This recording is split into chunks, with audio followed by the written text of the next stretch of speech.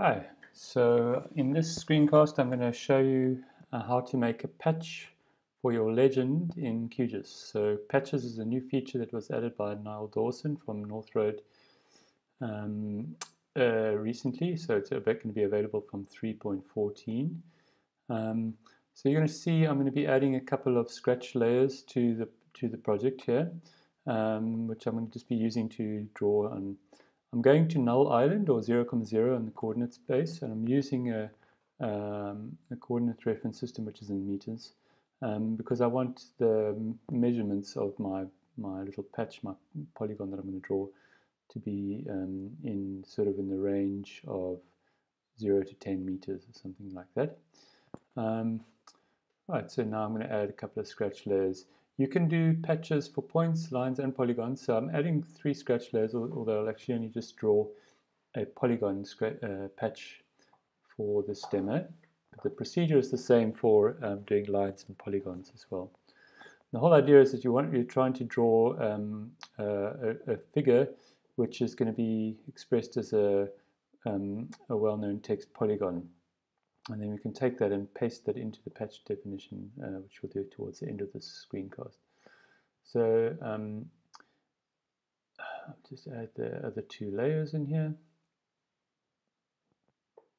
These layers we're just going to discard when we're done. All we want to do is really just draw a geometry on the screen and then copy that to our clipboard and then paste it into the patch definition. Okay, so now we've got a point, a line, and a polygon patch scratch layer drawn. And I'm going to use the advanced digitizing tool to just constrain my drawing a bit. First of all, I'm going to try and get to 0, 0 exactly and make a little mark there that I can snap to. So I'm just locking in onto 0, 0 position, and I need to zoom out a little bit to see where the location is.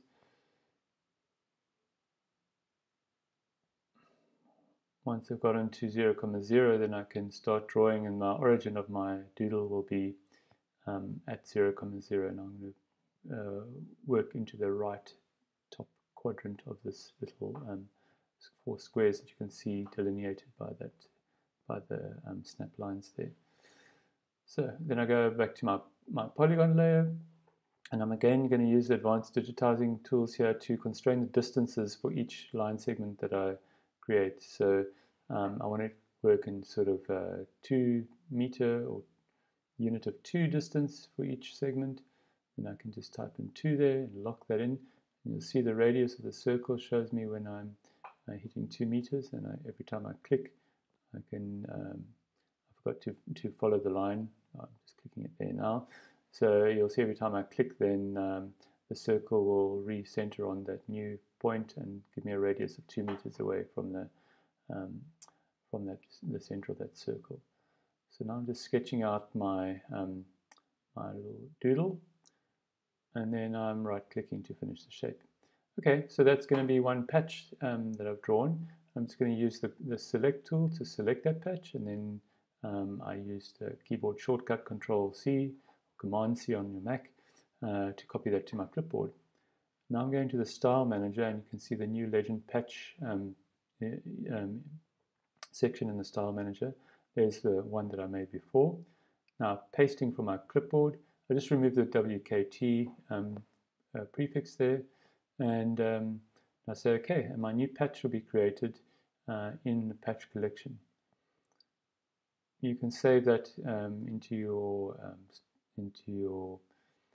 favorites and so on, and tag it and all those kind of usual things that you can do with your style management in QGIS. Okay, now what I'm going to do is I'm going to go off and open one of my existing projects, open a print layout, and then use that patch to in the legend instead of just a normal little square that QGIS would create.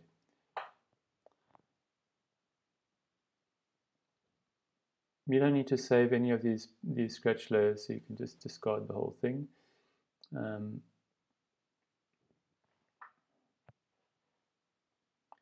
Okay, so I'm in my project now. I'm opening up my print layout, And you can see that I've got a legend already prepared there, but the legend boxes for example, for my camps, it's drawn with just square boxes. So I'm going to go there now.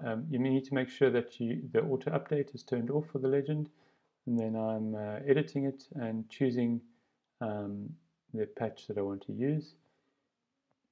And then you'll see in the legend that the little symbol next to my camps has now been updated to use my new patch.